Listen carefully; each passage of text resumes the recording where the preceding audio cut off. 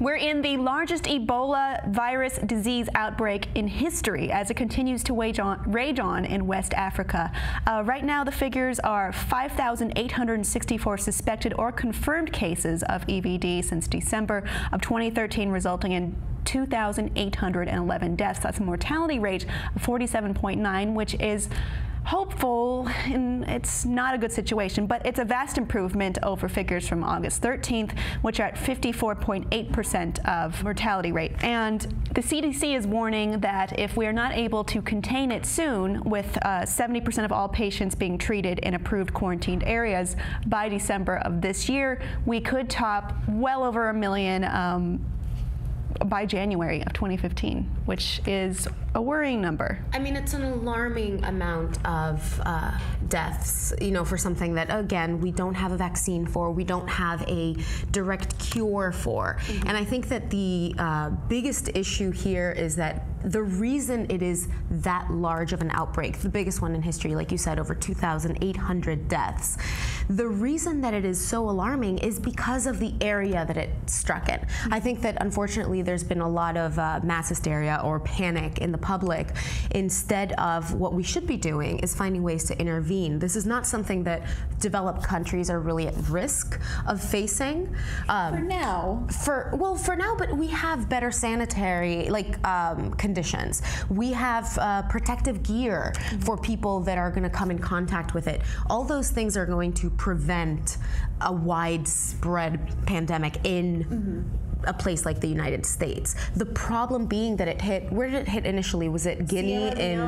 Guinea. Yeah, Liberia in March. And I think that the problem being that those places are ones that are very unsanitary, there's no protective gear, and also cultural customs sometimes prevent people from seeking help, because the symptoms are so similar to the flu that people also don't know. So I think the good news about, you know, this piece of information now and what the CDC is doing and what the governments are doing, and I think Obama is speaking currently, right? Yes, the U.S. has pledged $750 million toward this effort, and as also 3,000 troops on the ground.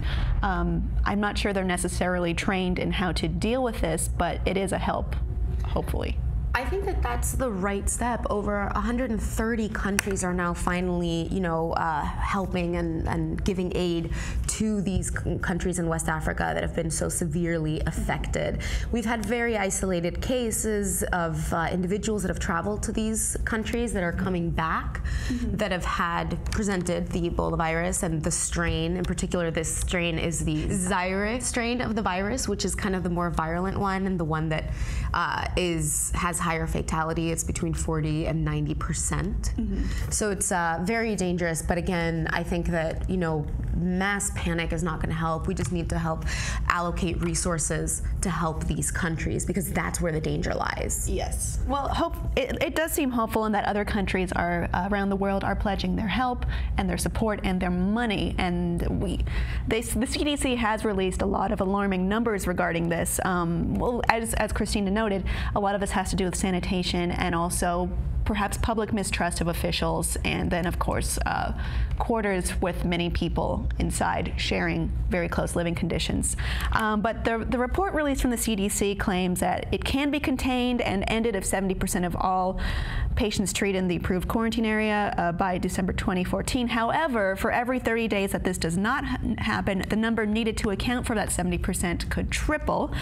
And the number of cases in Liberia, for instance, has doubled in every 20 days, while Sierra Leone is doubling every 30 to 40 days. So this does require fast action, or fast reporting at least. And I think that one of the main problems is that the Ebola virus is contracted via bodily fluids, which again are some of the symptoms of this disease. You know, that vomiting and diarrhea and blood and things like that, are hemorrhaging, are things that are, again, concurrent with some of these symptoms. So what ends up happening is that it's very likely to contract it if you don't have the measures to help aid the victims. You know, I've read stories about people aiding diseased people, or even dressing them for funeral purposes, and still having it spread. And it doesn't surprise me that there is mass hysteria. And in some of the rituals of these countries, I mean, we're talking about Sierra Leone, and we're talking about Liberia and Guinea, and we're talking about countries where their funeral ritual, like the ritualistic customs for these funerals, tend to imply a lot of coming in contact with these victims and their corpses. So there's a lot to combat here, but as I said, the CDC's warnings are very hard to look at, very, very steep, scary numbers, but it is possible to fight the disease, or fight back against the disease, rather.